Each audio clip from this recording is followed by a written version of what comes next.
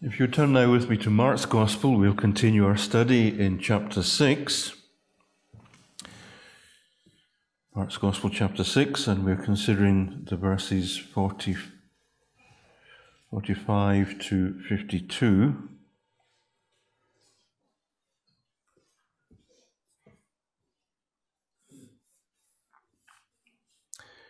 And I'm sure when we were singing that last psalm, you're probably wondering whether those words, or at least in the Hebrew, those words were going through the disciples' thoughts, and when they were in the storm, and then when Jesus came, he turned that terrible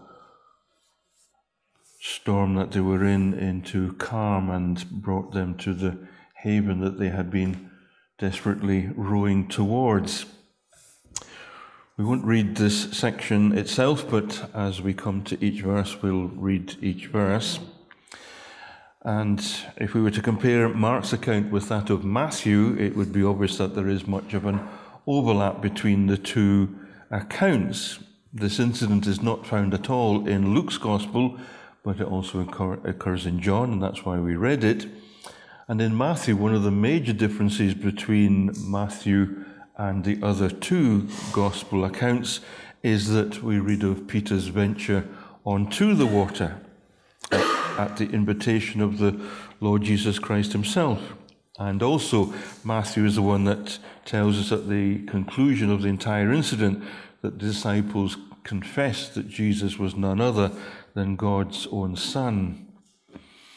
It's John who mentions to us that one of the reasons why Jesus had withdrawn into the hill was the attempt by the people to make him a king.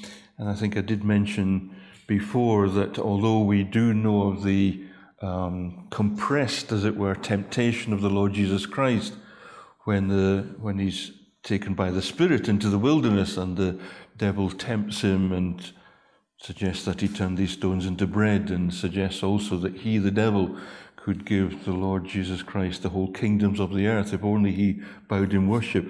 Then we're told that the devil left him for a season. And I think this would be one of the incidents, as we have it in John chapter 6, where there's the devil whispering into the ears of this crowd, the crowd that had been fed by Jesus, that they want to make him king. For all the wrong reasons. Not king of their lives, but king who could provide them with daily need, this food, just as Moses, through God's delivery, gave them manna to eat in the wilderness. It's also John that tells us that the disciples had rowed for approximately 3 to 3.5 miles. So they were in the midst of the sea when Jesus came to them. So as I've said in the past, and I'll say it many times again, none of the accounts contradict each other, but many aspects of each account we don't find in the other one. And so we combine all the accounts and we have this wonderful greater picture. It's Mark who tells us that the incident is closely connected to the feeding of the 5,000. And we also find here that there is this fear that the people have misunderstood, or in the disciples have misunderstood what was happening there at the feeding of the 5,000. This is the second sea miracle recorded for us by Mark. The other one is in chapter 4, verses 35 to 41, where, as again I have mentioned this in the past, Jesus is asleep on a cushion in the stern of the boat, and that little detail shows us that this incident had such an impact on the memory of Peter that it lodged there, and he, when he tells Mark of the incident, speaks of this little occurrence, this cushion that Jesus was asleep on in the stern of the boat. And at the end of that incident, the disciples say, "Who is this man that even the wind and the waves obey him?" And hopefully each and every one of us here tonight know exactly who this man is, that he is none other than Christ Jesus, the second person in the Trinity. So let's look at verse 45. Straightway he, that is Jesus, constrained the disciples to get into the ship and go to the other side before unto Bethsaida, while he sent away the people. Jesus orders his disciples to go ahead of him to the western side of the sea, and he dismisses the crowd. Why? The crowd were hanging on to his every word. The crowd, 5,000 men, not counting the women and the children. The crowd had now been fed, so they weren't going to faint in the wilderness.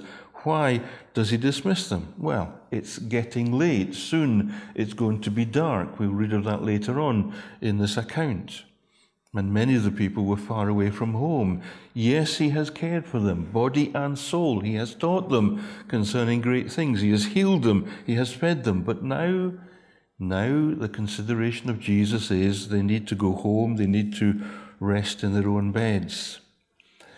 He has to dismiss them because the people themselves are not eager to leave on their own accord. And isn't that wonderful?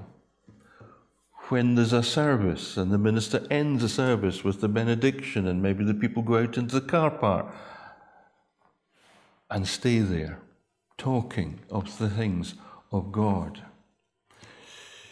There's an action hymn that Horatius Bonar wrote, and the first half was to be sung before the table and the second half was to be sung after the table had been served. And the second section starts, "Too soon we rise, the cymbals disappear, the bread and wine remove." And doesn't that sum up for many of us, oftentimes when the service ends? It's too soon. It's too soon to rise. It's too soon to go home. No, we want to hear more. We want to speak to those who are far advanced in the knowledge of the Lord Jesus Christ, to those who have been far and long time with him. It's too soon. We don't want to go yet. So we can enter into these folks' experience. When the Lord Jesus Christ has drawn near to you during the service and himself through the Spirit has ministered to you, then that surely is your experience. It's too soon. But he dismisses us. Why? Because we can't stay on the Mount of Transfiguration just as Peter, James, and John, especially Peter, wanted to. We have to go down the mountain. We have to return to our daily calling. We have to go back to where God in his providence has set us to live the life of an example of how a Christian lives, to show forth the wonderful gospel in our own lives wheresoever God in his providence has set us. And from John we discover thirdly that the people were intended to come to take Jesus by force, to make him king, which was exactly what he didn't want, as John chapter 18 tells us. He knows their hearts. It's not yet ready to be declared to be king, and it's the wrong type of king that they're going to try and attempt to make him. And fourthly, Jesus desired to have time for private communion with his Father in heaven, because when he dismisses them, we read in verse 46 that when he sent them away, he departed into a mountain to pray. But he's also dismissed his disciples. We can understand that the crowd is to be dismissed, but why dismiss the disciples? Why not, as on previous occasions, take with him Peter, James, and John, that inner circle of the disciples, or at least John, the beloved disciple, who later will rest upon his breast at that Last Supper? Isn't this an example also to us, set by the Son of God himself in prayer? There are times when we need to be alone with God. Yes, it's good to attend a prayer meeting. Yes, it's surely a measure of the temperature of a congregation as to how many are attending the prayer meeting. But there are times when we go aside, as Jesus himself said, and we go to our closet, is the phrase he uses, and we pray on our own and have communion with our Heavenly Father. And the disciples time and time again, the Gospels time and time again show us how often Jesus prayed, and the description of the prayer is often given too. Luke chapter 22 speaks of the unselfish prayer that Jesus makes. And Luke chapter 23, the forgiving prayer. Remember Jesus, there he is, the first saying of the 7 sayings from the cross, Father, forgive them, they know not what they do. There's earnest prayer, there's intercessory prayer. This day, I tell you, he says to the thief, today you shall be with me in paradise. There is submissive prayer on the behalf of the Lord Jesus Christ, the eternal Son of God. Father, if it be thy will. The picture of Jesus on the hill praying, as was his custom, praying for himself and praying for others, because even though it is now dark and even though the disciples are halfway across the sea, surely he knows the situation they're in. And although we will consider the danger they were in they in any danger at all? Because the Lord Jesus Christ was praying for them in that particular situation. I'm thinking just now of the death of Stephen. Stephen looks up into heaven while he's being stoned, and he says he sees the Lord Jesus Christ standing. Not just he sees the Lord Jesus Christ, but he sees him standing. And yet in Hebrews, 4 times we're told that the Lord Jesus Christ is sitting at the right hand of God the Father Almighty. Now those 2 could almost be a complete sermon, and this is a little digression, I apologize. No, I don't really apologize for this digression. He sits at the right hand of God the Father Almighty because that aspect of his ministry, that aspect of the atonement is complete. And he, our great high priest, sits because unlike all the high priests in the Old Testament, they couldn't sit. The work was never finished. And no description is given to us in the Old Testament. In all the fabulous descriptions of the tabernacle and the temple, there is no stool, there's no chair, there's no bench, there's nothing to sit on, because the work was never ending. But our great high priest sits because the work is finished. But we also read he stands before God the Father making intercession. And that's how Stephen saw him, standing before the Lord God Almighty, making intercession for him, Stephen, at that particular point in his great need. And in this time of need for the disciples here, Jesus is in the hill praying for them, knowing the situation they're in. When Jesus prays for you, believing friend, he prays knowingly. He knows the situation you're in. He knows the strength you need. He intercedes with God the Father Almighty. I'm sure many a minister has said to you, and many a friend, a believing friend, has said to you, I'll pray for you. And we do to the best of our ability. But sometimes memory and sometimes the busyness of life means that we stop praying for the person we've said we'll pray. But there's one, the great high priest himself, the Lord Jesus Christ, who never forgets to pray for you and prays for you continuously, constantly. He says to Peter, the devil has desired to sift you, but I have prayed, and the Greek is plural, I have prayed for you, not just Peter, but you, all the disciples. Jesus has prayed for them. Verse 47, and when even was come, the ship was in the midst of the sea, and he, Jesus, was alone on the land. That night, the disciples, when they reached the middle of the sea, John tells us the sea began to stir up because a strong wind was blowing.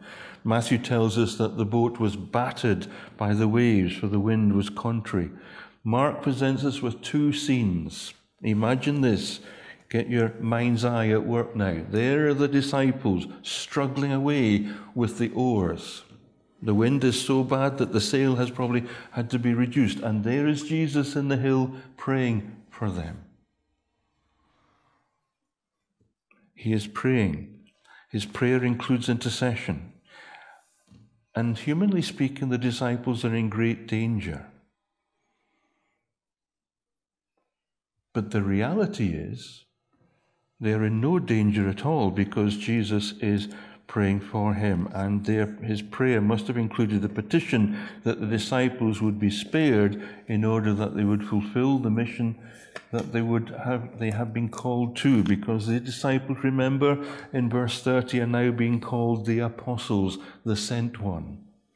They have a ministry, they have a mission, they will be commissioned in Mark 28.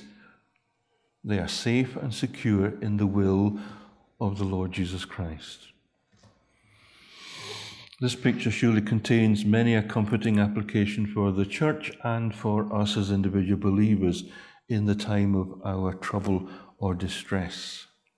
The obedience of the disciples brought them into this situation. They are not in this situation of danger because they've disobeyed the will of God. No, he says he sent them away. Verse 46, Jesus sends them away. They are fulfilling the will of Jesus, and yet danger comes up.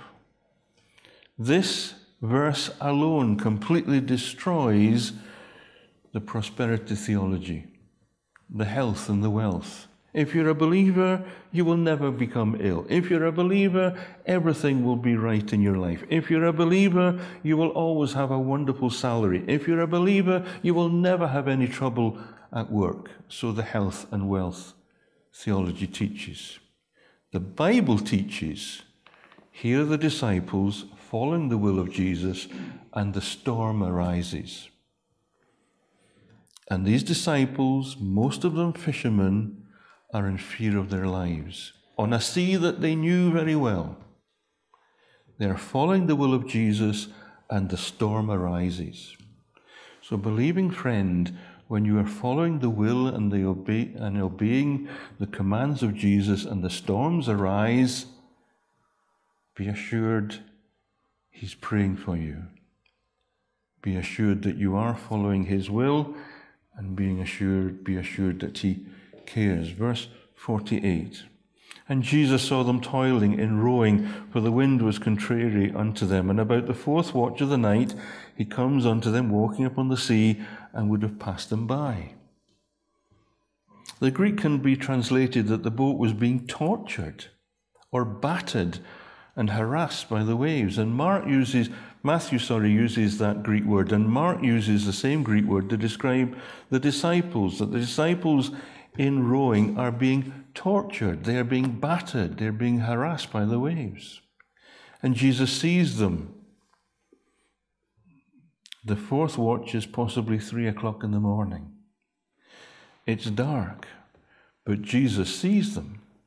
In spite of water not being a substance suitable for walking, and despite of the tempestuous bellows, and despite of the buffeting headwind, Jesus walks towards them.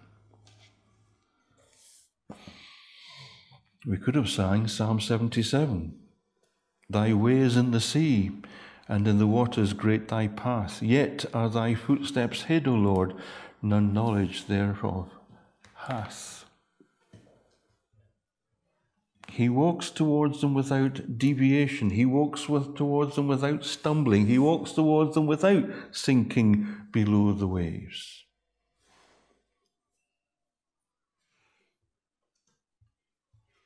Why? Because he's God. He is able to control the wind and the waves and every aspect of creation. Why? Turn to Colossians. Because he sustains all things by the word of his power, things seen and things unseen. Various aspects of the attributes of Jesus at this point maybe warrant our pausing for a little while and considering them. First of all, the knowledge. Jesus was still on the land, and in spite of the darkness, as I've said already, he sees the plight of the disciples. There's a close connection between Jesus' human and divine natures, between his knowledge and between his omniscience.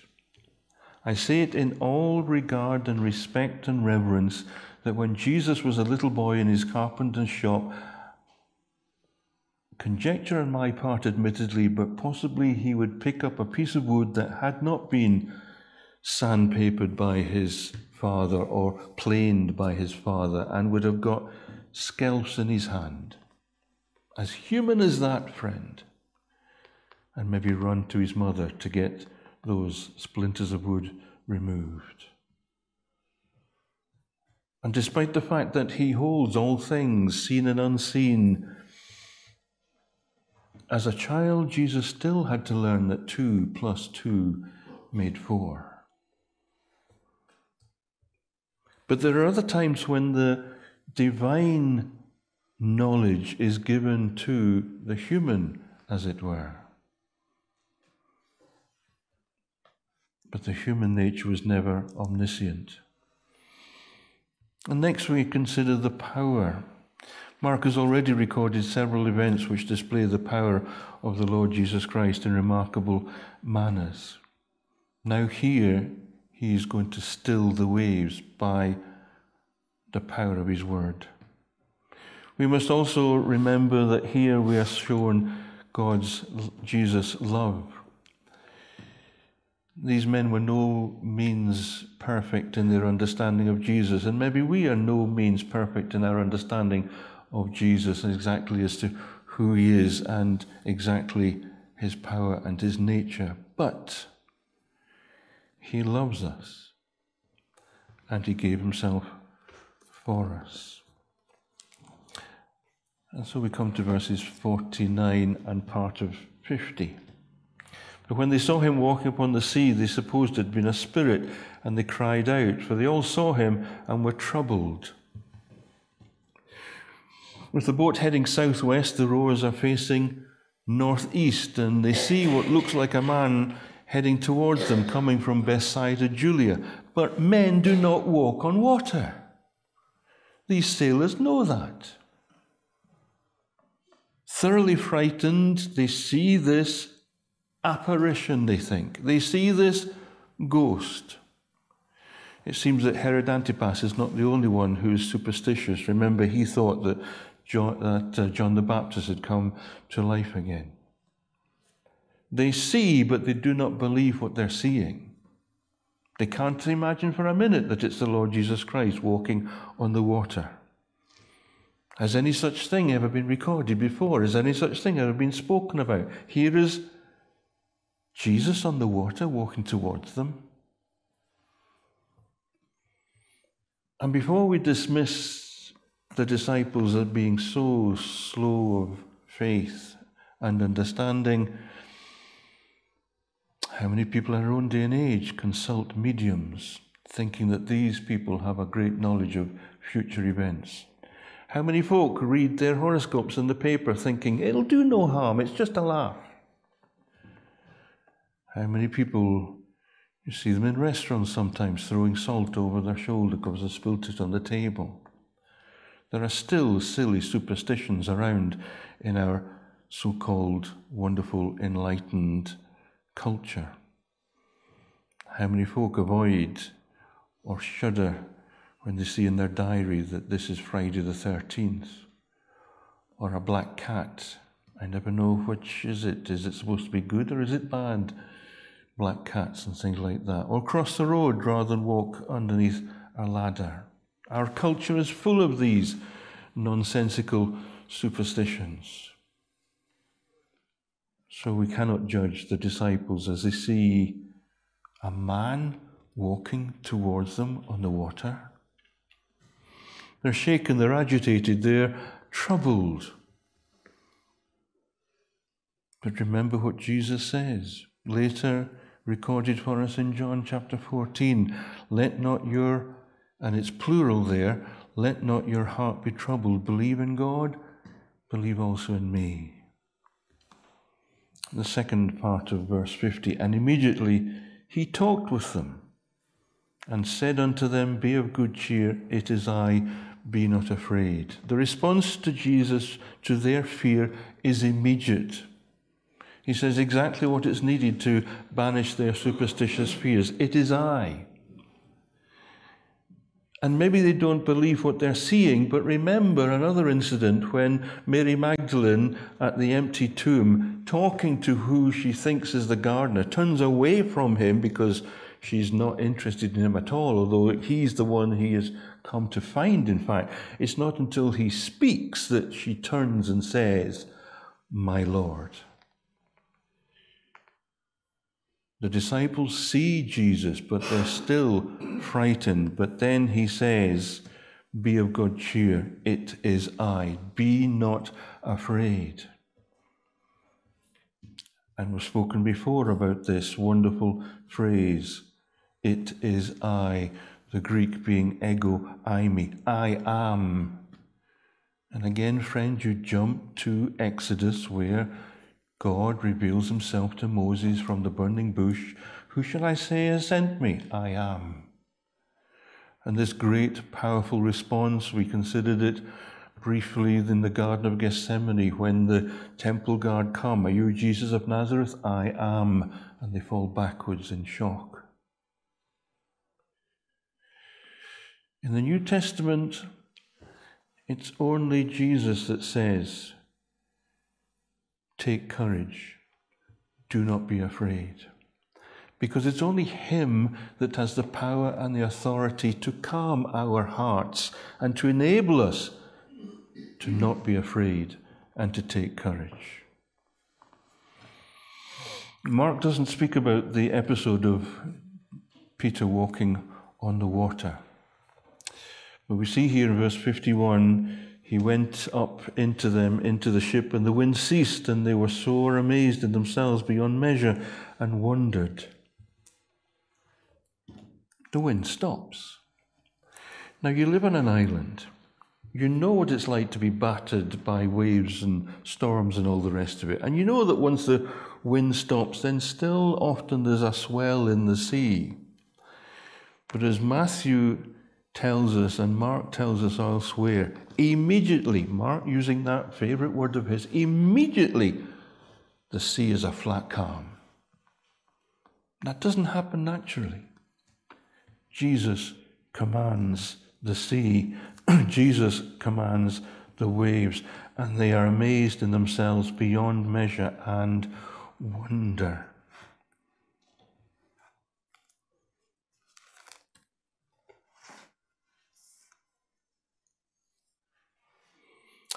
I've already quoted one hymn by a good free kirker, Horatius Bonar. Let me mention another one.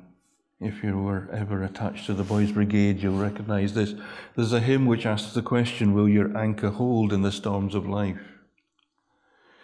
And the answer is that we have an anchor that keeps the soul steadfast and sure while the billows roll. Why? Because it's fastened to the rock which cannot move, and it's grounded firm and deep in the Saviour's love. Again, we're looking back, and again we have the full knowledge. Again, we have all four Gospels. Again, we can make comparisons. But these poor disciples are frightened out of their wits. And Jesus walks, and Jesus calms the water, and Jesus saves them from drowning, and Jesus says to them, "Don't be afraid. Take courage." Why? Because it's him. It's Jesus. And friend, this is the reason why in this life we are not afraid and we are not encouraged. Because of Jesus. It's all about Jesus. It's all about the Son of God. It's all about the one who intercedes for you. It's all about the one who came to die in order that your sins be taken away from you. Don't be afraid. Be of good cheer. Be of great courage. Why? Because Jesus is your elder brother. Jesus is your great high priest. Jesus is interceding. Jesus speaks to us through his word still to this day. It is I. Let us pray.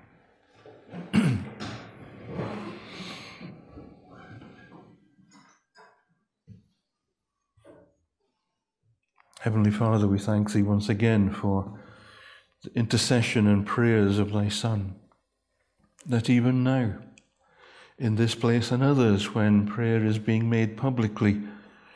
Each and every one is being offered to our great high priest for him to clean, to cleanse, and to offer to thee, our Heavenly Father.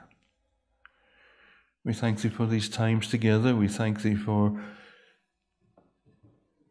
the knowledge that has been given to us, for the Bible tells us so, that thou art the God who hears and answers prayer. And we pray that prayers said in this place and prayers unsaid, cries from the heart, will be answered by thee, God our Father, beyond our thinking and our imagining. And so we shall rejoice and we shall be happy and we shall know that God the Father loves and cares for us. Forgive us all our many sins, we pray thee. Bless us and accept of us, for Christ's sake we ask it. Amen.